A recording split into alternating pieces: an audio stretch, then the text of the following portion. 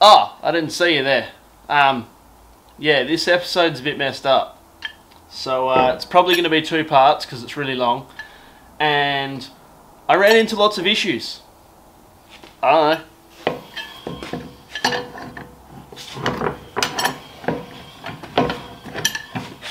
Oh, but if you could like the video and subscribe, that would also be really awesome. And then I might be able to afford some proper tools.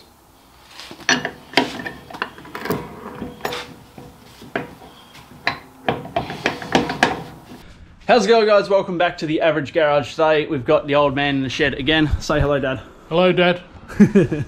Alright, so at the moment we're currently pulling the engine out the Beetle for the 2nd time because I've got an oil leak which is up in there somewhere, I think where the doghouse cooler is. So we're going to drop the engine out because it's just the easiest way to get anything done on this thing. So we're going to drop it out, yeah, pull all the tinware off again and see what the go is. Once we've done that, chucked it back in, then I can start on the brakes and see what the rear brakes are doing, and then we'll go from there. So let's jump into it. We've already done all the legwork, so now we're just going to drop the engine down and dive into it.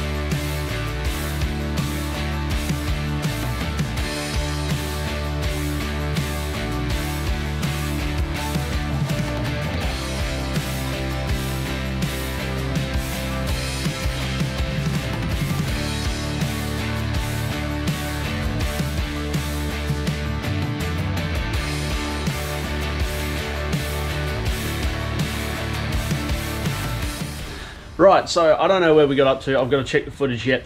But camera died yesterday while we were doing a bunch of work, and it turns out we actually had to pull the head off again because we pulled all the tinware off, and I thought the oil leak was in the doghouse cooler. I'm pretty sure that's what they called it. Correct me if I'm wrong.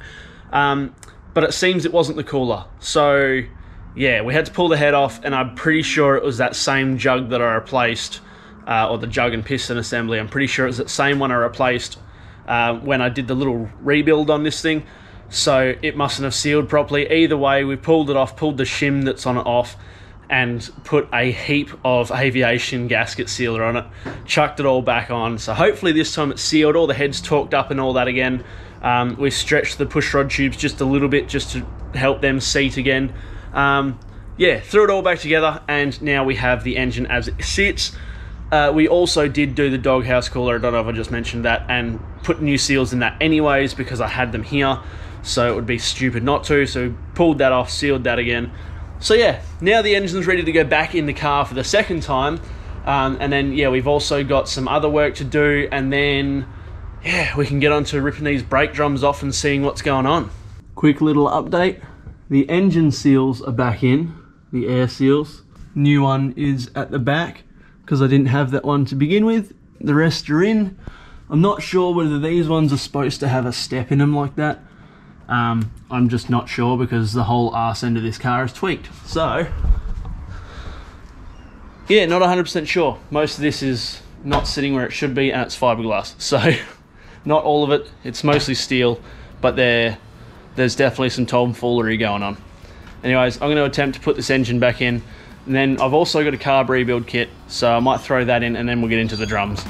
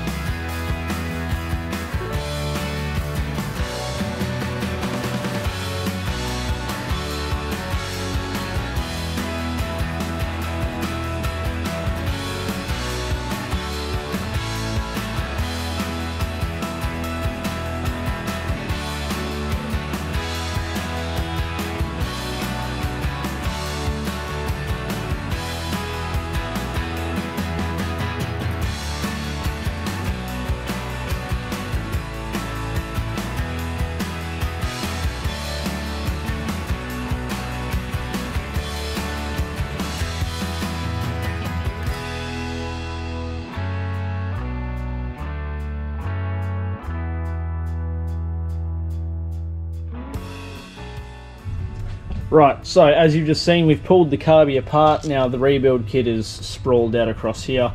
There are 4 different types of gasket that I found in the exact same kit. This is the closest matching to what I have. So it's got a little breather hole there. It's got the little doodle there. So I'm going to use that one. So the other 3 can go over there somewhere, out of the way.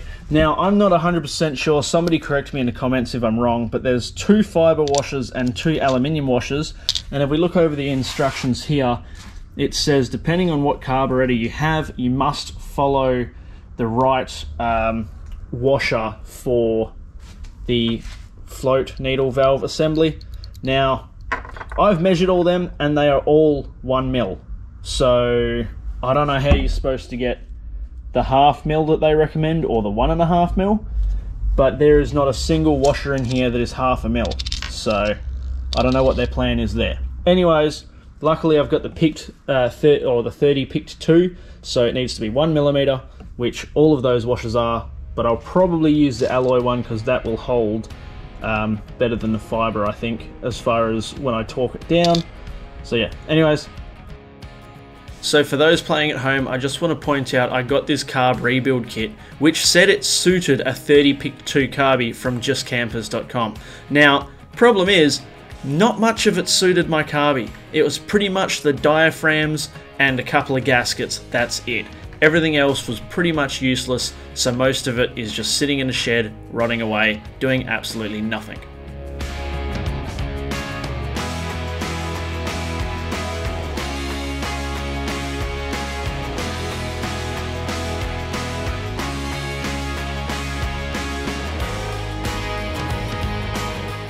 Right, so I'm going to start chucking all this back together. I will clean the bodies off camera and all that, but I'm going to start chucking it back together. I'm not going to put you guys through that though, so for you guys, you get a quick transition. There it is. Carby's done. It looks 10 times cleaner than it did. It's still not perfect, but it's a lot cleaner than it was. And yeah, that'll do the job nicely. I've used just a little bit of aviation gasket at the top just to make sure it doesn't leak. And I'll use some blue Celastic on the bottom here just to make sure there's no air leaks and stuff. But yeah, it's all together. It was a bit tedious, so I'm not going to bother putting all of the footage in, but yeah, you get the gist. It's together. Alright guys, welcome back. So you've just seen the carb rebuild.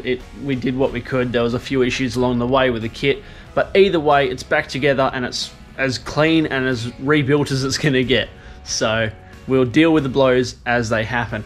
Anyways, I've already ripped a drum off and it was stupidly tight. I had to use my big Scorpion Ugga Dugga, big pneumatic powered one, or air powered, whatever you want to call it.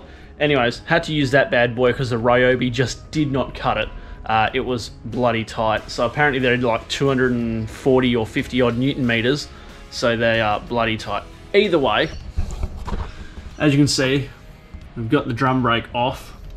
So now what we can do is pretty much, I'm going to take a photo of all this on my phone so I know what's going on, but we're going to pull it all apart, figure out what's going on. Now this side, if you remember, makes beautiful noises. So we're going to deal with that side in a bit, but for now I've got an axle seal kit, so I'm going to undo these 4 bolts, take that off, figure out what falls off. I've got new wheel cylinders and I may have new brake shoes. We'll see, because a friend, Rob, who gave me the bonnet latch that's up there, also gave me a set of shoes that he had laying around that didn't fit his Beetle, so we'll see if they work on mine. I've also got to connect this fuel line back up before I forget about it. That being said though, I am going to let that drain out and just drain what's left in the tank, because the fuel, I reckon, doesn't smell too bad, but my old man reckons is absolutely cactus. So yeah, we'll drain that out. We'll put maybe 10 litres of fresh fuel in there, and maybe I might even pull the tank and try and flush it out a bit. We'll see what happens. That's later problem. For now, let's dive into the brakes.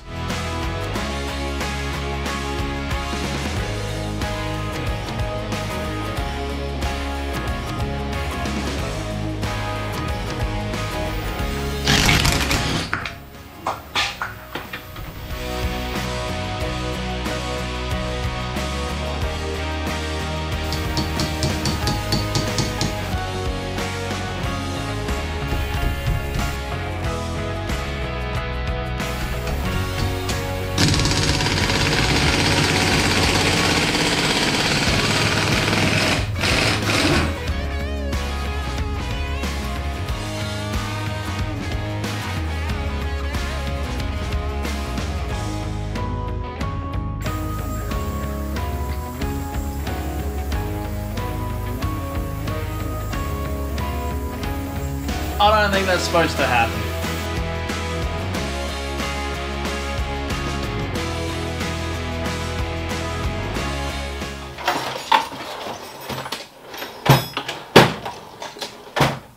Oi! What? Mate, what are you doing? Oh, I was just finding a tool. Yeah, don't worry about that, man. We're cancelled. What? Yeah, those guys there, man, they haven't liked and subscribed. Don't know what to tell you. Ah.